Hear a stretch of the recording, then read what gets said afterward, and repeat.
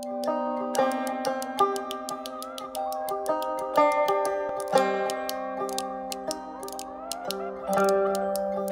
to The Southern Bruja, a bi-weekly podcast dedicated to reviewing horror novels new and old, Latinx folklore, and a dash of all things Southern and weird. I'm your host, Melanie. On today's episode, we are lucky to have author Mark Towse. Mark is the author of numerous novellas and short stories, and today he's joining us to talk about his two newest novella releases, Nana and Wharf. So Mark, thank you so much for being with us today. I just want to say for people that are listening now, how appreciative I am of you, Mark, because for those that don't know, this is actually the second time I will have interviewed you. However, Zoom did not cooperate the last time, and I was unable to find the recording after the meeting was all said and done. So you graciously offered to come back and do the interview again. And for that, I will be forever in your debt, eternally grateful. Thank you again for doing that. You're welcome. Just be wary that was my best stuff. All right. So what you're getting now is the B list. So that was the creme de la creme. And it's a shame that it's now lost. It's lost into the ether. Never to be seen again, because that was just amazing stuff. I can't tell people how much, they missed out on that one. But we'll give it a shot and let's see what happens this time around. Perfect. That's all I can ask you to do. Well, to get started. I'm so full of crap. That's going to be fun. So to get started, let's just kind of have you talk a little bit about yourself and kind of get people that are just kind of learning all about Mark Towse and your wonderful writing, just a little bit about you and your background. Cool. Yeah, be very quick. I'm originally from Yorkshire in England. I now live in Clifton Springs, which is a quiet little sort of seaside type town in Victoria. Some elements of that were actually made it into Wharf, funny enough, but we can talk about that later. But so look, I like a surf, a hike, I like a good whiskey, the stars, all that cheesy stuff. But my main passion or addiction is to write. That's what I love to do. It's what I think about when I get up in the morning. It's what I think about when I'm doing the daily grind of the day job, selling advertising. So sorry, I should have just run down my spine. So look, yeah, I like to have a laugh as well. I like to think I've got a decent sense of humor, and hopefully that relays into some of the written material that goes out there as well. But yeah, that's pretty much it. I'm a very simple man, and it doesn't take much to keep me happy, to be fair. So you said that, I've heard from previous interviews and kind of your bio that you got into writing a little bit later in life. What kind of led you down that path of wanting to be a writer and just kind of start that part of your life? Good question. Got a feeling of deja vu there, Melanie. Do you? So look, yeah, I do. Yeah, it's spooky, though, isn't it? Look, until 3 years ago, I've written nothing. But no element of creativity in my mind whatsoever. There was no space for it. I was working long hours. I was drinking heavily when I returned from the office, and that was my life basically. I was keeping fit. That was my focus. That was my main focus, was just running, and that was mainly to keep the dark cloud away. So that was my method of escaping the dark cloud, just running. But then, I had this. Something my English teacher said to me at high school, which was the last time I'd done anything creative. And, she said, you could do really well if you put your mind to it, if you really focused. And it's always been there. So I chose maths. I did a degree in maths and somehow drifted into, sales and, blah, blah, blah. But yeah, so it was always in the back of my mind. And my wife said to me, why don't you just give it a try? Why don't you just see what happens? Because she knew there was something missing. Right. So yeah, I did. So 3 years ago, nearly to the month, I started writing. I wrote a little piece called Hugh's Friend, which sold actually. It sold for $75. And I was chuffed a bit. Honestly, I was over the moon. It's like, oh, this is brilliant, man. I'm doing something I love and I'm getting paid for it. And that was it. From that moment, I was addicted. And yeah, the rest is history. I've written 120 short stories. I've written 7 novellas. And yeah, there's lots of stuff still going on in my head. There's lots of dark stuff that still needs to come out. So and you've written for podcast stories. I mean, you've done a lot in the 3 years. Like I think I talked about with you previously, the low spirit story has always kind of affected me. And I didn't even know that was you. So when I got the arc from you and saw the name, I was like, that kind of sounds familiar, because I remember listening as a fan of that podcast and hearing this story that kind of really kind of got into my heart and kind of touched me emotionally in a lot of ways, because it was such a beautifully written and just kind of emotionally just like, I don't want to say bleak, but kind of bleak, you know. Like it was bleak. It was bleak. It was very bleak. Yeah, it was an excellent story. And I just thought, you know, this person really knows how to write people. And as a reader, that's kind of what gets me interested in a lot of the books that I read, and kind of hooks me to authors, is how well they can write people and make me care about them. And so my question to you is, since you are so good at writing people and you do have a really good sense of humor, why horror? What is it about the horror genre that you love or just feel like a connection to, that you feel like that is where you need to be focusing?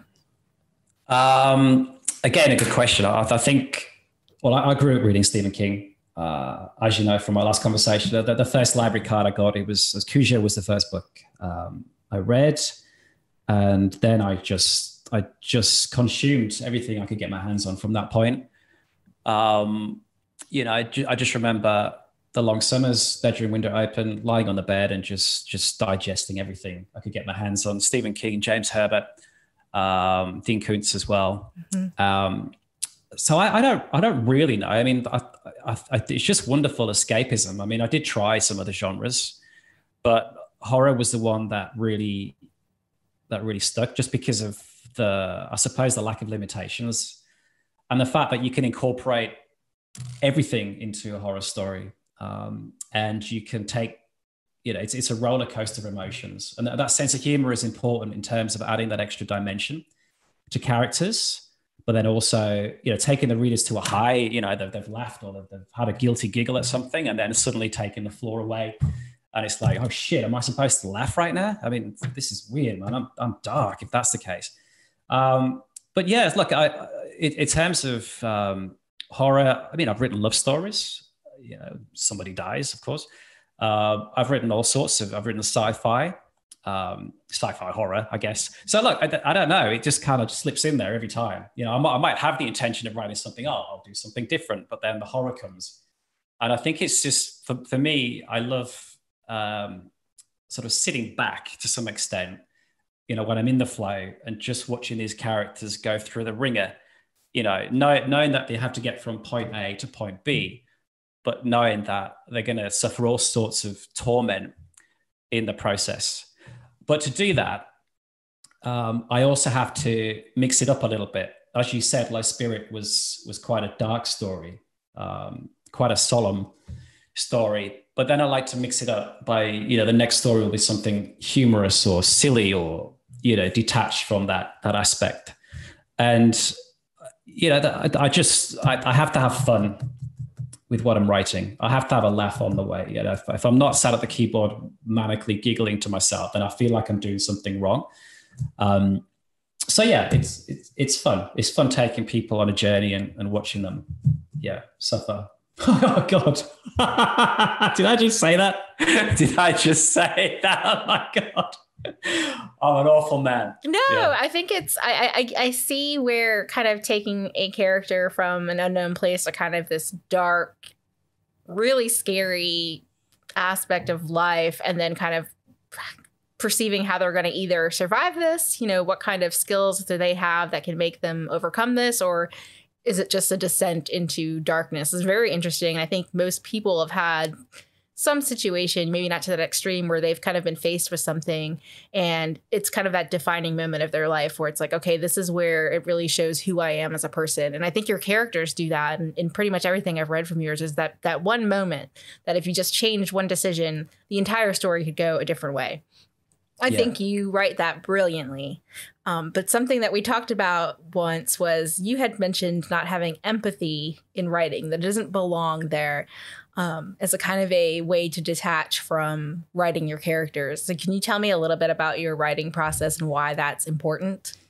From that point of view, I think because you do get attached to these characters, because you spend a lot of time with these characters, I just feel if you invest too much, then the story is somewhat dictated in terms of you then want to protect these characters. You then want to see these characters through to the end. And then if you can see that, if you write that way, then I think it's quite transparent in terms of the reader knows that that character will make it out okay.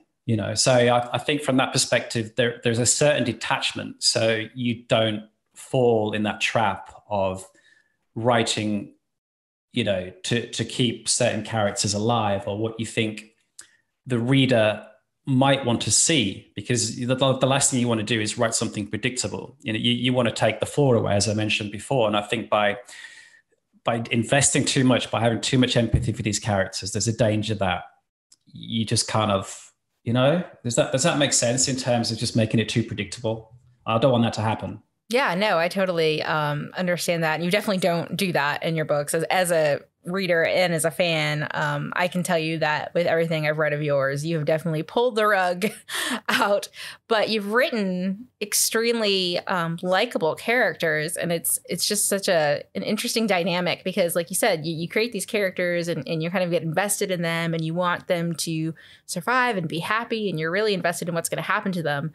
And then something terrible happens. And as a reader, it can be hard to kind of digest that, okay, this is the path that we're going down now. And I don't really know where this is going, but at the end, it all comes together very flawlessly and beautifully. And it's interesting to hear from the author's perspective that you have to kind of pull yourself away and that you do get attached to these characters. And I'm not crazy for caring about what's happening to Zach and Ryan. That's intentional. I think that's incredible and speaks a lot to your writing and your ability to write real people. Cool. Look, I think again, it all comes back to humor. I mean, I'll say this a lot because, like I said, if I'm not having fun writing, I don't think the reader's going to have fun either. So I think incorporating that, I think sometimes it's quite missed, the element of humor, because it's a human bond. It's something that we're all reaching out for, to smile, to laugh. And I think quite often that's missed. So if you can create that relationship with your characters and extend that to the reader somewhat, then they are, they do become more engaged. It's like the senses. I mean, I think one of the underestimated senses is smell. In horror especially, you can create some really, really solid environments through that aspect of, you're in a cave. What can you smell? What can you add to the mix apart from the fact that you've got the dripping water and you've got the glistening? There's something else that you can add to it. And I think humor again is part of that package that's really important in terms of creating that relationship between everyone, the author, the characters and the reader. Yeah, I think it's great to hear about your process. And I also know that, at least for my experience growing up, horror was always a big part of my youth, actually. I mean, my mom was a huge horror fan. I grew up in a culture that kind of lends itself to seeing the supernatural as not something strange, but kind of just a part of life. I mean, all of my childhood legends were like a chupacabra's coming to get you, or, El Cuco's going to eat you if you don't.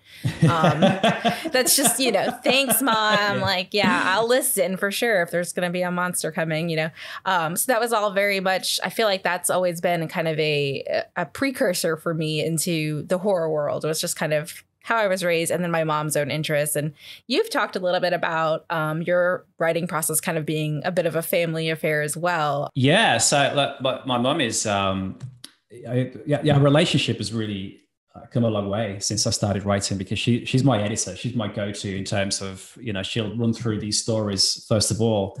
And it's quite funny because you look at some stories like Nana and think, crikey, all right, that's pretty far out stuff for your mother to lay her eyes over.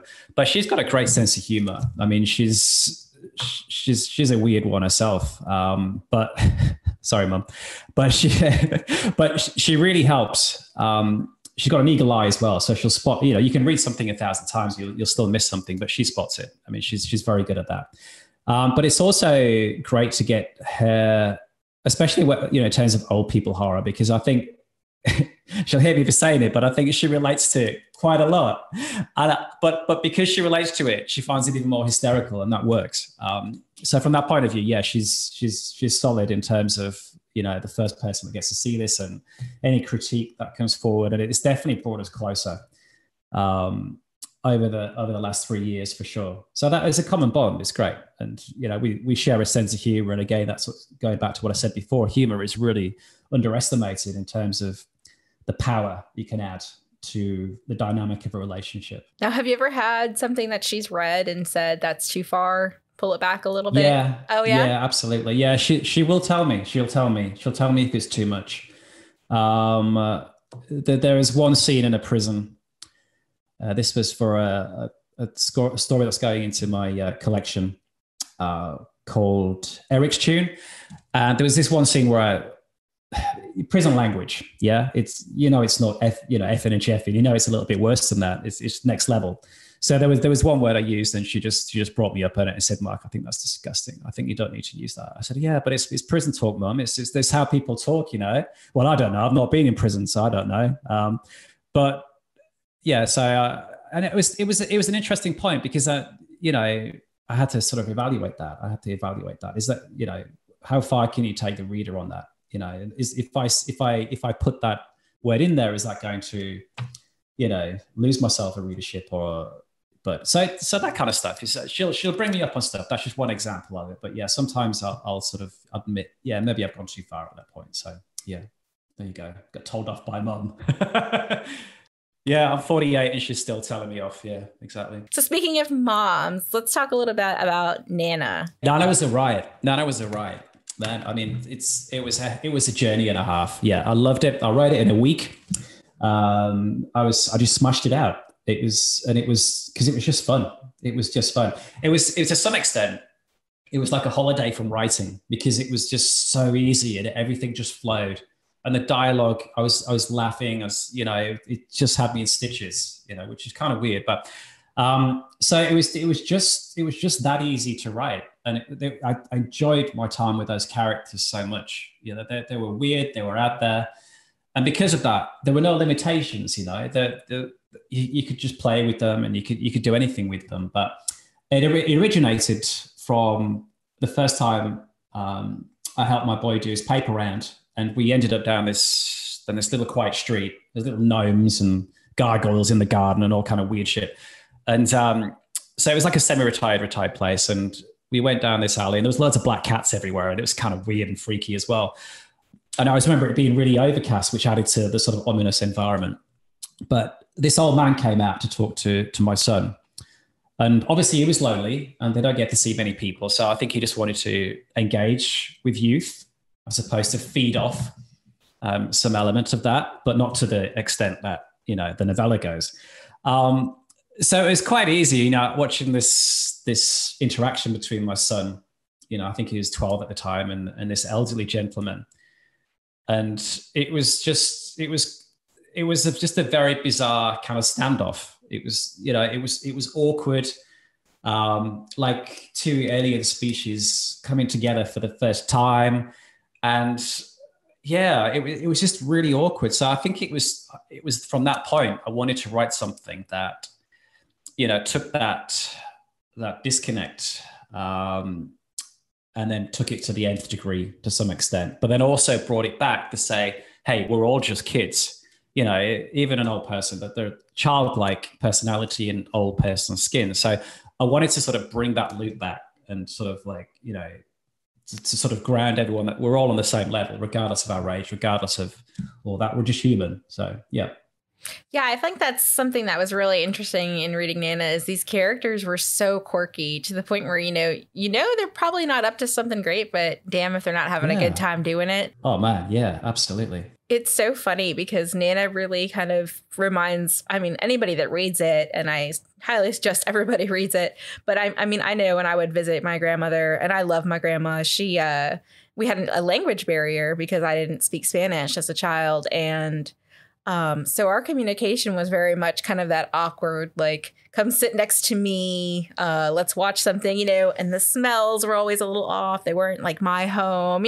Everything was just off, and you're trying to bond with this person that, I was maybe 8, and I distinctly remember she had given me like a bowl of soup, and I guess she assumed I really liked this soup, but literally anytime I saw her from that day forward, I had this chicken noodle and star soup. But speaking of that, actually, no, speaking of that, because just the soup connection there, because I used to go to my granddad's on a very rare occasion. And as soon as I got there, he'd get a, out of the sideboard, he'd get a can of Coke and a Mars bar. So that was his way of saying, oh, yeah, welcome, whatever. So, and the Coke was always flat.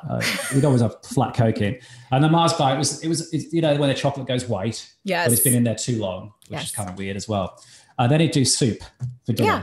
Always do soup. But the soup was like, he'd make it so thick that you could literally stand the spoon in the soup. It would literally just stand up. And it was just, so those are the things I remember. Yeah, it's so funny. And I noticed it too, just you can kind of almost feel it happening in your own life, not to say I'm a Nana yet, but even meeting people a few generations younger, it's like they're speaking sometimes a different language, and you're just kind of trying to learn like your place in the world and not lose who you are next to these new people. And I feel like the characters of Nana were like that. They were very much hanging on to what made them. For better or worse. Yeah, absolutely. All of the quirky characters, and I loved Ollie so much. Is Ollie in any way was he inspired by anybody in particular, or was he just representing kind of this childlike wonder of, again, not knowing your place in the world and dealing with family issues and being a child and not really having that control? Yeah, he was just a typical kid going through, the issues of family dynamics, and as we all do, your parents go through good and bad patches, all that kind of jazz, and some really bad patches, and then so I just wanted to plunge this kid into this weird world, and and just play with that, really, to be honest with you. And it was just, I can't say no more about that. I just wanted this normal kid, normal upbringing, and just plunge him into this world of creepy oldies.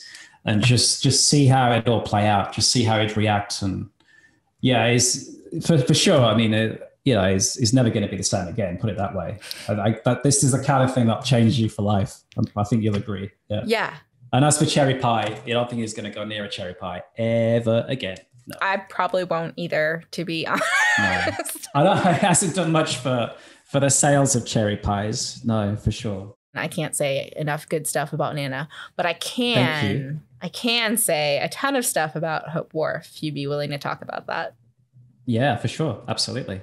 Yeah. A different ball game, but yeah, still fun to write. Yeah. Okay, so that's kind of where I want to start. Was Hope Wharf fun to write?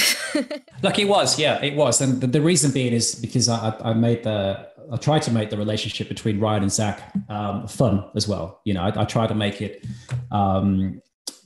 two kids, one of them adventurous, brave, the other one, towing the line.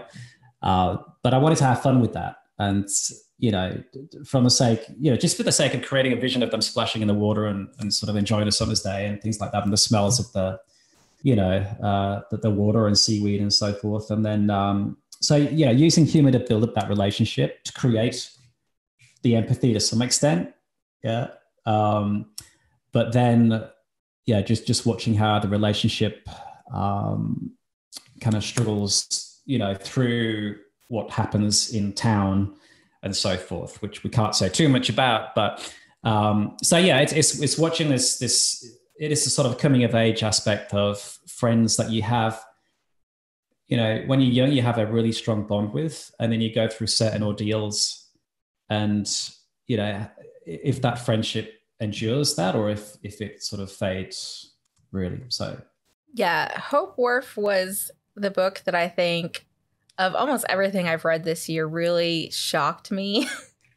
And I've told you in like various reviews for this, I had a visceral reaction to this story. It was just, I I looked at it. I'm like, there's these cute little kids in the front cover, and they're going on these adventures, and they're hanging out at the beach and getting crushes on these girls that are, a part of the tourist attractions. And it's all very sweet, very almost Pleasantville. I don't know how you would say that. No, that's a good comparison to some extent. Yeah, for sure. Yeah. Just this idyllic little town, somewhere that I would have loved to have grown up in, just kind of that ideal world. And then when you realize what's really going on behind the scenes and where this is really going, it just floored me. And I really did not see it coming. Like, that was originally a short story, actually, a 9,000 worder called The Seaside Lolly Shop, but it just outgrew that. It's a small town, but it has got one hell of a secret. And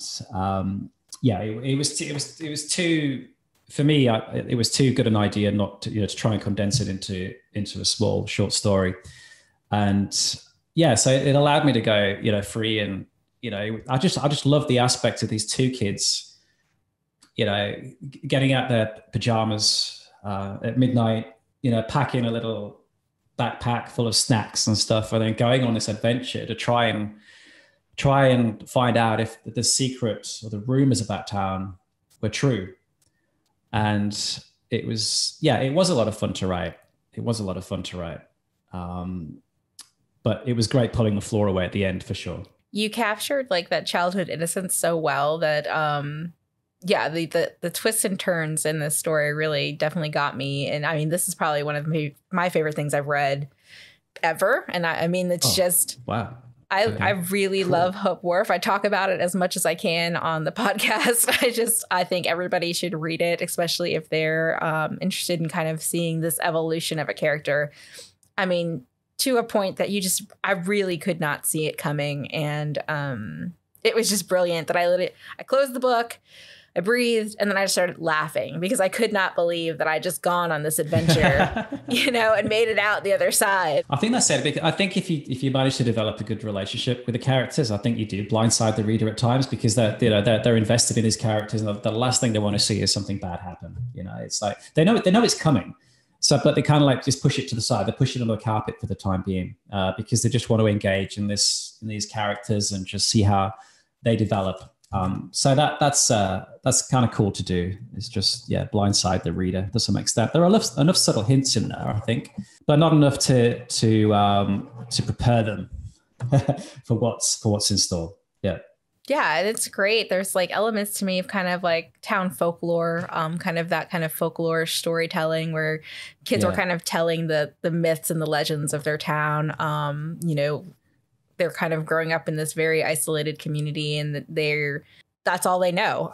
And I felt like that was almost so interesting, because you have these children that really want to explore the world outside of their kind of box. And who doesn't want to do that? Yeah, absolutely. There's just so much that you can relate to through so many parts of this, or feeling like, you don't really matter in your town. You're not somebody that anybody really pays attention to or would notice anything about you. And then to have an opportunity for that to change, like, would you take it? Absolutely. Yeah, it's a good way of putting it, actually. Yeah, for sure. It has that coming of age innocence to it, kind of like a Stand By Me vibe. Yeah, absolutely. But mixed with a bit of The Wicker Man, because I love The Wicker Man. That was one of my favorite films, to be honest with you. And it's just so strange and sort of surreal. And that's definitely one of my top 3 favorite films.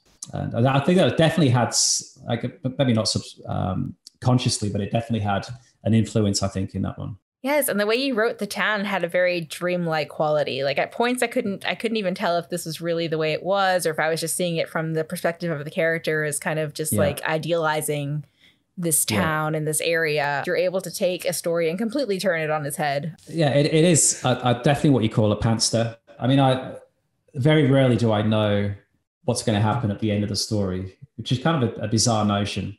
But I like to take an idea, a location, and then just see where it goes. The idea behind that is that, if I don't know what's happening or where it's going to go, then the reader has no idea. So it's an inevitable blindside for them. I think the thought of writing with an ending in mind, which a lot of people will disagree with, I think is quite a rigid way of writing. It's very linear. Whereas if you're a pantster, you can take all these different paths. You're free to wander off the path, and something's waiting to be discovered around the corner. And I love that aspect of it. But yeah, I can't envisage writing any other way. I just have to have fun with it, and it has to surprise me as well. I think that definitely shows in the way you write and the product that you produce. It seems like you had fun, and you definitely make sure that your reader is having a good time on this adventure. Even knowing where this may head or lead, you still make us want to go on the trip. I'm very old school. I like a story with a twist. I do. I like a story with a sucker punch at the end. I do. I grew up watching, Hammer House of Horrors, Alfred Hitchcock. So I'm very old school from that point of view. Do you feel like horror is kind of having a moment like it had a while back in like the 70s and 80s or the Hitchcock era where, there were kind of all of these stories that became very popular and it was in film and in book, and it kind of had a heyday where horror was really kind of the genre. I feel like that's kind of coming back around again, and there's an appreciation for the storytelling aspects of it that, sometimes for a while there, people would kind of act like horror was like a throwaway genre, but I feel like now it's kind of getting the respect that it deserves. Do you kind of feel like you're kind of helping ride that wave and kind of making this genre just better? I thought that there are some amazing authors out there at the moment, absolutely amazing authors. And I think it's definitely going in the right direction. Because horror conjures different images in different people's minds. I mean, some people think horror and some people think slasher fest, like bloody Jason and Freddy and whatnot. But horror doesn't have to. Horror can be psychological. Horror can be very subtle. And I think people are beginning to appreciate that. So I know we've talked about a lot of characters and the way that you developed them, but of all the characters you've written or are writing, is there one that stands out most to you as kind of your favorite character? Yes. And I've literally just finished this novella this morning. So I went through the final edits and I've sent it off. It's a guy called Eric Hansen. You might be familiar with him. I think the last book he bought was by Eric Hansen. Yes. And he's an old guy on the bus, very sarcastic, very sharp sense of humor, a lot of dark secrets. And again, it's watching this transformation from this character. So the premise is that it's an old people's coach tourist. It's a big one last shindig. It's their weekend away. They're getting old. They know they're going to be living with the worm soon. So this is the last chance to let it all hang out. But it's sort of like an apocalyptic story as well. So these guys are on this bus and the world is ending, or to some extent. So it's watching this this character Eric Hansen just sort of grow as part of that, because he's pigeonholed himself for such a long time, but then just watching him grow into this different person, throughout the stages of the story. So I think that was quite an interesting, and it's a very different character from when we start the story to when we finish the story. And I like to do that. I like to take the reader on a journey of not just through locations, but through a character's life as well. And I think this one is really good at doing that. So One Last Shindig, watch out for that one. It's funny. It's a black comedy. In my mind, the best piece I've written to date, and I'm very excited to see that come to light for sure. And it's named after someone you know. Do you do that a lot with your characters? I know you said Eric Hansen, the author, is one of the main characters. No, he pleaded with me. He pleaded with me to go into my next novella. Yeah, he pleaded. He offered to pay me, but I said no. I'll do it for free. I'm going to put you through a lot of torment just for free, Eric. It'll be a pleasure. No, he's a good kid, Eric. The book you bought is great, actually. I'm sort of halfway through. I keep promising I'm going to finish it, but I just wanted to get this out of the way. But yeah, the way he writes it's flawless. And do you know when we'll be able to expect The Last Shindig? I don't yet know. There's a few in the queue. I know. I've got Flight of the Crow coming out in December. Gone to the Dogs is coming out in March. Nature's Perfume. They're all novellas. Yeah, I'm taking a break from writing short stories. But saying that, I've got 2 short story collections on submission at the moment, which is essentially the best of the best. I've written 120 short stories, but these are the creme de la creme. And both collections I'm really proud of them. Writing short stories for me was a way of mastering well, I'm still a hack to some extent, but mastering telling a story succinctly. And I think before you even, again, people will disagree, but I think before you even try a novella or novel, you have to hit out a few short stories, just in terms of learning the structure, character development. And I think it's just a really, really good way of sharpening the tool.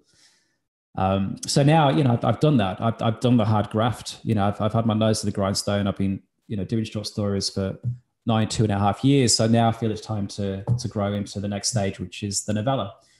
And yeah, I mean, at the moment, I've got no inclination to write a novel. I think I think novellas at the moment seem to be hitting a spot in terms of the attention span of people. But that's not to say I won't ever do it. I will get to it at some point. I'm excited to see what you come up with. I kind of consider every novella as its own little tiny world that I get to visit for a little while and escape my own, and then kind of come back to reality when it gets a little too scary. And it just feels like something that little corner of the universe that you can control. I just love it. I appreciate everything you've written so far. I appreciate you coming here and talking to me, not once, but twice. Twice, yeah, exactly. Yes, we'll be old friends by the time this episode airs. Is there anything, any parting words you'd like to leave our readers before we sign off for tonight? I just think if you want a quick escape, then Nana's a good place to start in terms of getting used to what Towse is all about, I reckon. It's tongue-in-cheek, it's lighthearted, it's not too heavy.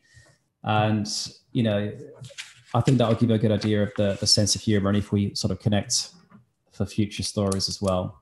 But look, there's lots of stuff coming out. I've got some good stuff coming out in the No Sleep podcast soon.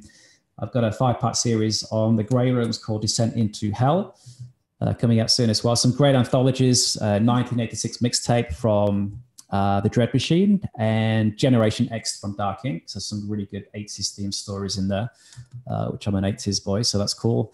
Well, thank you so much again for meeting with me and talking, and for your wonderful work. Pleasure. Thanks, Melanie. Take care. Catch you later. Once again, thank you, Mark Towse, for being a guest on the podcast today.